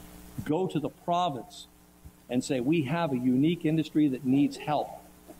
Let's work with Conestoga, Mohawk, Sheridan, whatever college wants to partner up. Let's bring that to this community for specific training needs. That's the benefit we have an opportunity to do. Let's make good use of it. Thank you, Dave. Kevin Davis. Yeah, actually, there's more than just a skilled trade shortage. There's also a shortage of unskilled labor. A number of my clients, business clients, have told me that they're almost absolutely desperate to find people to work. So that's another issue that needs to be addressed. And perhaps that can be done through expansion of programs through Ontario Works, return to work programs the city administers. Also, there can, frankly, I think we need to do a publicity program to encourage people not to retire early. We need them to work. We're really short of unskilled labor. However, the question is, should we allocate municipal funds to skills training? My unequivocal answer is no. I said previously the problem we have in respect to taxes and budgets is we don't know how to say no and when we should say no. Training is a provincial and federal responsibility. It's not something that should fall under the property tax base. The role of a city is to identify the gaps that exist in your own local community where the training is not being provided, and then you petition and lobby the provincial and federal representatives and agencies to address those needs. So the long and short of it, the essence of the question is that no, I cannot support using municipal funds for this purpose, other than what we have through the Business Resource Center. Thank you, Kevin. Chris Friel. That was a great segue because that helps us with highlighting the fact that we've just spent the last 4 years creating Graduate Brantford programming, which highlights enriching early learning, supporting success in school, preparing for careers and lifelong learning. One of the issues, and I've seen it, I have friends who are business owners who are looking for qualified people. I know businesses who have actually come to us, new businesses to the community who have come to us who have been looking for skilled workforce, but they're also looking for work ethic. That is one of the problems that we keep running into. The skill set can be there. Is the work ethic going to be there? And that's why we went to Graduate Brantford. We're not just looking at training somebody who might have lost a job and now moves into a new job, like the old bad days when we trained everybody on Windows. Every 55-year-old man who just got laid off was trained on Windows and then sent out into the workforce like that was going to make a difference in their lives. We have the opportunity to become a community of education, of learning, so that it's not just training and skills that happen when it's time to get into the workforce, that we're building training and skills thinking and the work ethic all the way through that process. We also need to get away from some ridiculous provincial laws. Like if you're on ODSP, you have a disability, and you go out and want to work, you want to be in a position to work. The second you start earning money, they start clawing back your money from ODSP. They take away your stability. And why would you do that when somebody wants to be out there working and now you're literally taking away their ability to work? We have in this community Six Nations Polytechnic, we have Conestoga, we have Laurier, plus 2 school boards.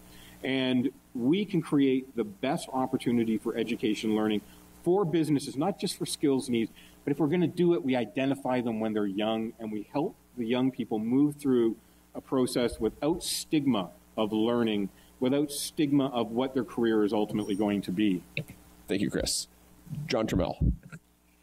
Yes, I don't think the city should be involved in training and education, which is not our responsibility, though providing effective services like transit and police and fire and, you know, that is always helpful to any educational system that's going to come here and why they'd want to come here. But I don't think it's our business to actually get out there and participate in educating and training people.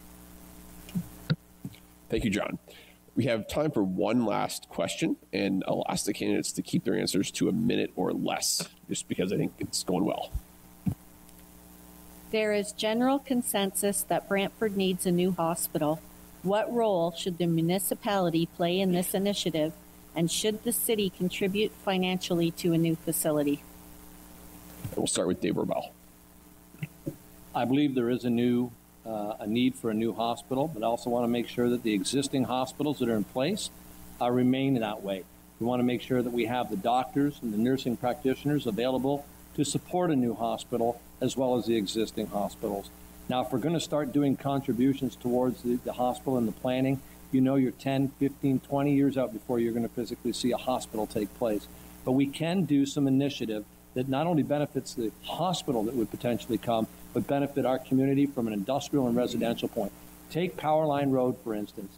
Why aren't we widening or putting that in an immediate plan in the future of widening Powerline Road to 4 lanes and putting the infrastructure in place so that we can service new residential lands on the north side of Powerline Road, and where there is 100 acres of lands on the Spearingburg Farms, we can also prepare ready for access and services for a new hospital at that location, which becomes a multifunctional hospital, not only for medical, but for seniors as well, other long-term care needs. Thank you, Dave. Kevin Davis. Yes, I believe there is a role for the city and also the mayor to assist the hospital as it moves to improve its current building, and as it eventually moves perhaps to a different location. That many people will say to me, but Kevin, it's not a civic responsibility. However, there's no more important institution in our city than the hospital. They have a plan to redo the emergency departments to receive provincial funding. We have to contribute as a community 10%. It's about $5 million. If the hospital foundation is struggling to raise those funds, if we cannot, as a community, raise those funds, you know what our chance of getting a new or improved hospital here is? 0. We have to demonstrate to the province we can do it. So the foundation's struggling because of the issues the hospitals recently had. And so I think there is a role for the city. It's taking some of the casino money and allocating it towards hospital capital costs. There's historical precedent for it. It's been done for the Stedman Hospital. It was done in the past for the hospital as well. That's a key thing that I think we can do as a city to assist the hospital. Thank you, Kevin. Chris Friel. I think there is a general consensus that we need a new hospital. We've all seen it. We've all had to experience what situations have been coming up. Brantford has been involved since I've been mayor and returning in healthcare in a very major way, and it was because we needed to be there.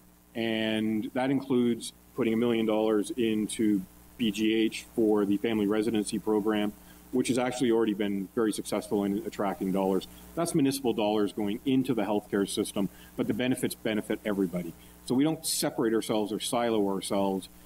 This is city, this is the hospital. We have a new hospital working group. Just the short-term goal of this group, this is the terms of reference that are approved by council. Short-term goal of this group is to support immediate capital improvements to the Brant community healthcare system. The long-term goal of this group is to support the construction of a new hospital to better serve acute hospital needs within the region. And that includes hospital representatives from the Brant community healthcare system, politicians from 4 communities, as well as the private sector. Thank you, Chris. John Trammell. So we're missing a lousy $5 million. How can we come up with $5 million to fund our share of the new hospital? Well, I've already suggested umpteen times how we can free up parts of the budget by using an alternate currency for part of our payroll. And sadly, I think Jesus expressed it best. When it comes to understanding how to use interest-free financing, they will forever be hearing without hearing and seeing without seeing or understanding. Thank you, John. And Michael Issa.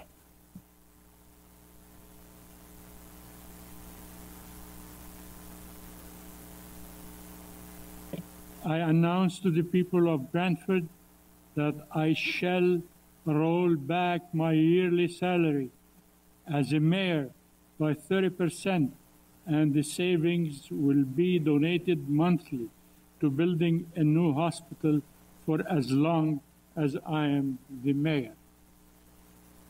Of course, I do support building a new hospital, and I will pay my share, and I hope the rest of the people would contribute some of this toward the hospital, and we will have a hospital sooner than later. Thank you. Thank you, Michael. Your microphone. And we'll now move to the closing statements. Candidates will have 1 minute each to prepare their closing statements, and we'll begin with John Trammell. Well, I have a degree in systems engineering, and I specialize in the mathematics of gambling, which makes me the closest education to Mr. Spock on the planet. And there's a definition of insanity, which is doing the same thing and expecting a different result. Now, is it insane for me to come here and keep offering to pay kids with bus tickets to shovel your snow and clean your parks? Or is it insane for you to keep shoveling your snow, cleaning the dog dew off your shoes, and keep voting no? Thank you, John. Chris Friel. It's just so hard to roll into from that. I'm a middle-aged father of and husband of 2 children in university. I started when I was 27 in politics. I'm 6 years older than my son is now. And I think about how optimistic we were about the future, that we could make change, that we could really make Brantford something exceptional. And in 17 of the last 24 years as I've been mayor, we have come to that point where we have created the exceptional. We have met every challenge that has come before us. We have taken on every demon that Brantford has had, and I have been that leader through that entire process. I have been the person who has stuck out my neck every single time. I say that the future and where we need to go is only 12% of Ontarians believe that the next generation is going to have a better standard of living than the current generation. That's our responsibility. This is our future. This is why I am the leader for Brantford. Thank you, Chris. Kevin Davis. I'm committed to our community. I've helped make the economy stronger by the work I've done with the Chamber of Commerce, the Economic Development Board, and Mohawk College. I've helped children, families, and vulnerable people working with the Boys and Girls Club, United Way, the YMYWCA Housing Corporation, and the Sunrise Rotary Club.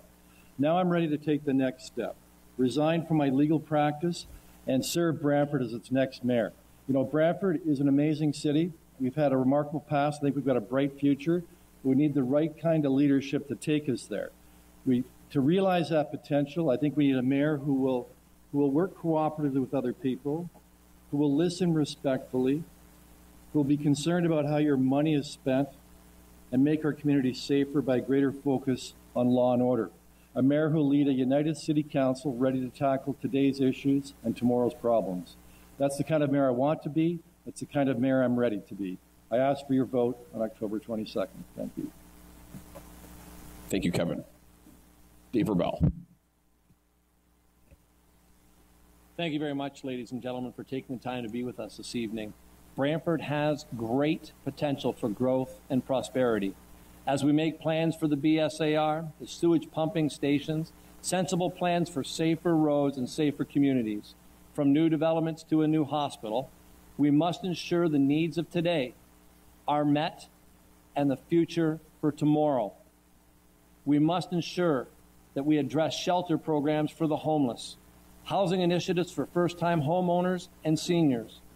We got to connect our students from Laurier to the rest of our community, build stronger relationships with our neighbors.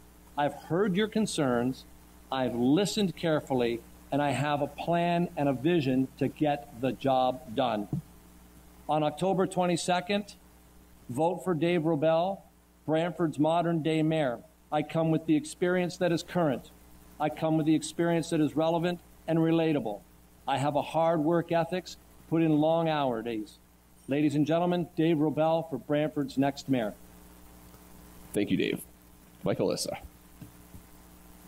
Banking on Canada's amicable worldwide relations, I will build a proven concept, a free trade zone, doing away with governmental bureaucracy and red tape that will attract businesses in drones.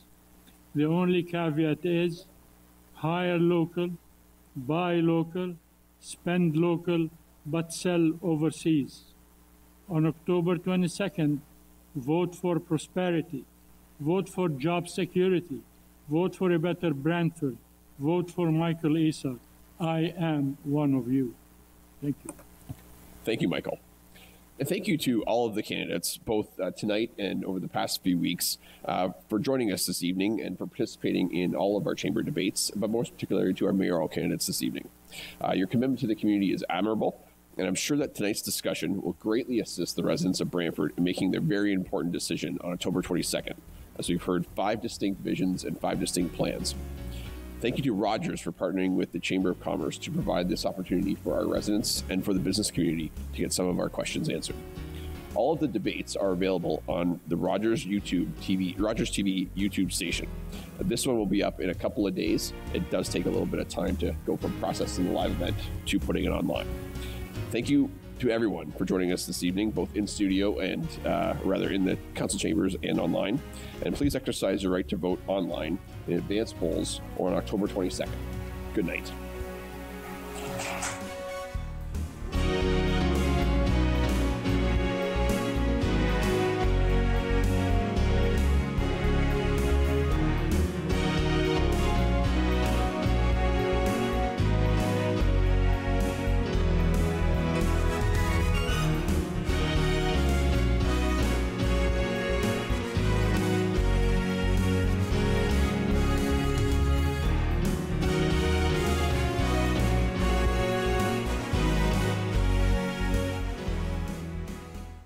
In case of a disaster.